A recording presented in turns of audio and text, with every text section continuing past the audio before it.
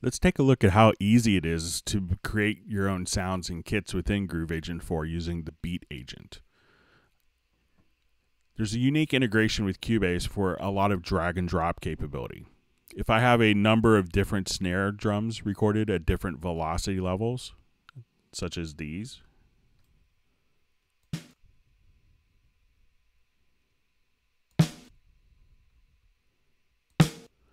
I can select these 8 different snare drum recordings directly from my Cubase project window or Media Bay and just drag and drop and have these appear directly on a pad. Now you may notice that there's different icons. There's 1 square, 2 square, and 3 square. If I do 1 square, it would automatically just place all 8 samples directly onto a single pad. If there's an existing set of samples on the pad or audio files, we can now just come here, and that would, with the 2 squares, would replace the existing samples. Or if I have multiple samples, I see the 3 squares, it's automatically going to map each of the samples across multiple pads. Let's undo that, and we'll drag, and I want these all to go onto one particular pad. So we'll just drop these onto a fresh pad. And my 8 velocity layers have automatically been activated and split evenly across here. So if I click lower on a pad, and as I move up, we trigger higher velocity values. So it'll evenly divide it, but if you wanted to tweak it, you could just change and adjust the velocity level at where the pad will go to the next sample. So very, very fast and easy to do that. But you may not always want it to be based on velocity. If you wanted the samples to alternate, you may want to do what's called a round robin. So this could actually cycle through every time you hit the snare. It'll just cycle through the different velocity values decreasing.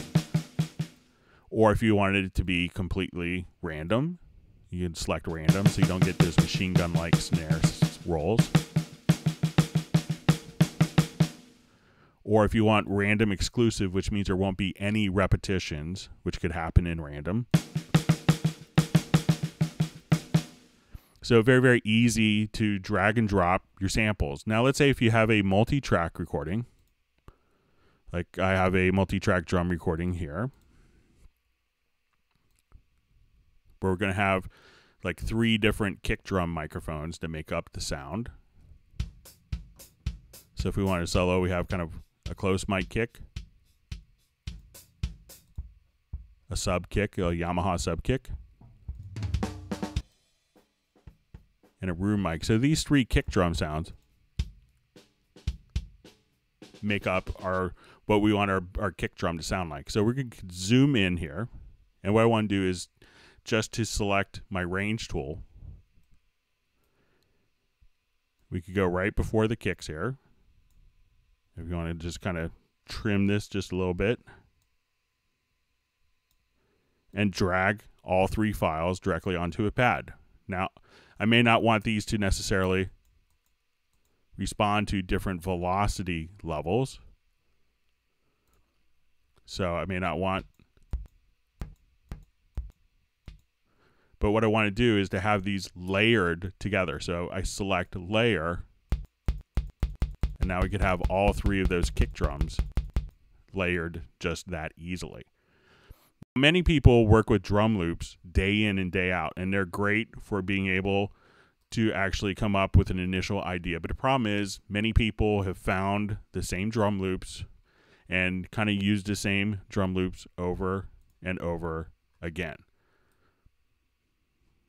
So if I wanted to actually find a particular drum loop here, let's say we have kind of a generic sounding drum loop, but we want this song, we want to be able to make this drum loop our own, to customize it and make it fit within our song.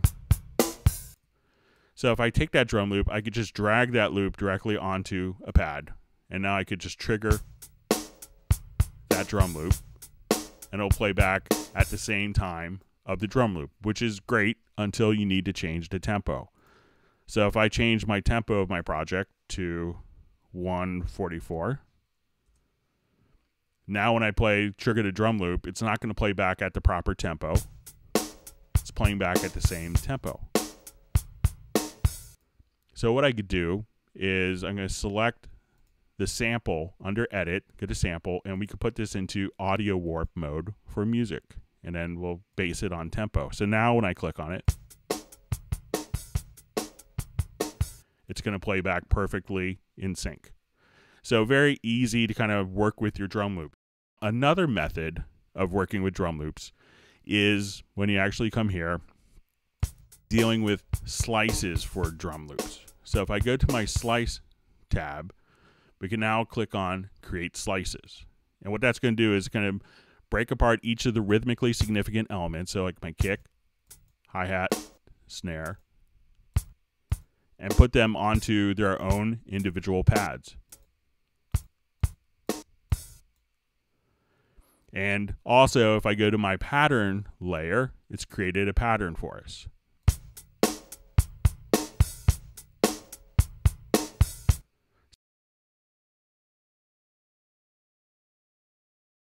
Let's say if I was forgetting what sounds were which, we could click on the classify button, and Groove Agent will automatically figure out what are the kicks, what are the hi-hats, and what are the snares, and place them all on the same color.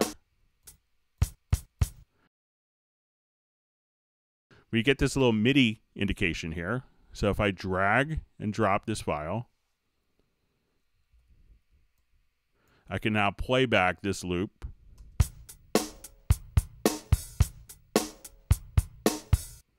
So let's listen to the original drum loop. And what this is doing is it's going to take the original drum loop here and break it down into individual slices. What I can do now is duplicate that loop, and I can just double click, go into my editor, just randomly change some of the notes around using my arrow keys.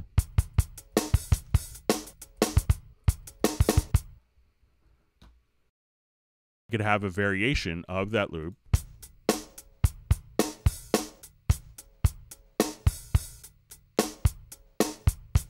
using the same sounds, the same rhythm. Now something else, let's say if I wanted to take this particular pattern, my variation pattern, I could just drag and drop and have that directly on its own pattern pad. But once I come here, I can go to my pattern editor, and if I see, let's say I wanted to replace the snare drums, I could select the snare drum here on D1, right click, and say set notes of same class to D1. It's going to take all the snares and use just that one D1 sample. So if you have like one snare that's a little better, maybe the drummer hit it just right, you can now just use that in the pattern. So when I trigger the pattern, all the other snares are just playing that particular snare. But if I wanted to actually replace that snare, let's say I go to a different kit here, a different agent, this hand clap, I can now copy that pad, go to my beat agent pad, and paste. So now when I trigger that pattern, it's just going to play the hand clap instead of the snare. So you could take out different components, different sounds, and replace sounds very, very easily using the new Groove Agent 4. But we're not limited to just using kind of just percussion sounds. So if I wanted to, let's say if I have a bass note that's recorded here, I could just click here.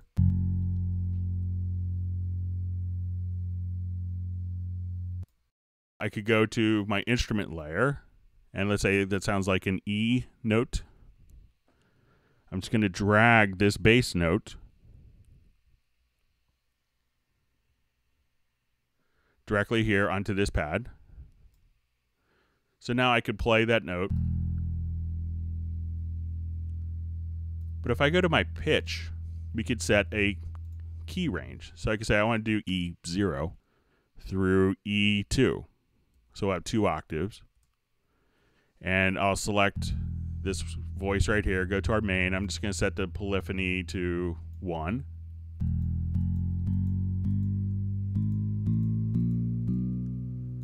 I can just play this from any MIDI source. One of the things is when you do this, if I select the very top octave here, you may notice that that doesn't last as long as the original one. So just kind of like the drum loop when we change that. So I'm going to select the sound, go to sample, enable audio warp. We'll choose solo and then base it on tempo. So now all my notes will be the same length. So if I go to the top note here, it is automatically stretched. Go ahead and mute some of our parts. I could have this bass part here.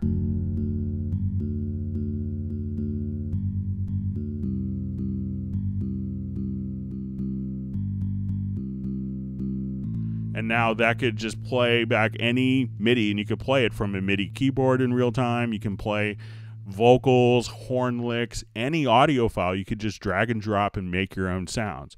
So as you can see, the unique integration with Cubase allows Groove Agent 4 to have great drag and drop capabilities so you can make your own kits, your own sounds, and make your own voice.